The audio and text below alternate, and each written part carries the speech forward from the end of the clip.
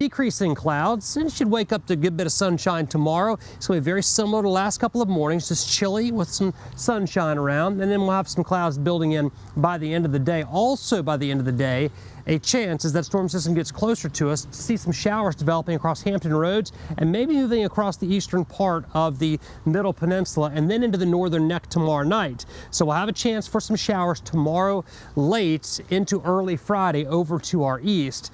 And then during the day Friday, we'll have a band of showers that'll come through the area as we get into the afternoon hours. And it looks like it's going to be pretty scattered, but may come through quickly in the afternoon and early evening.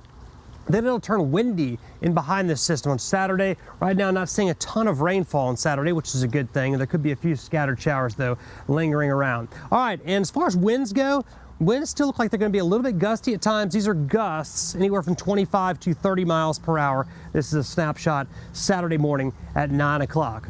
All right.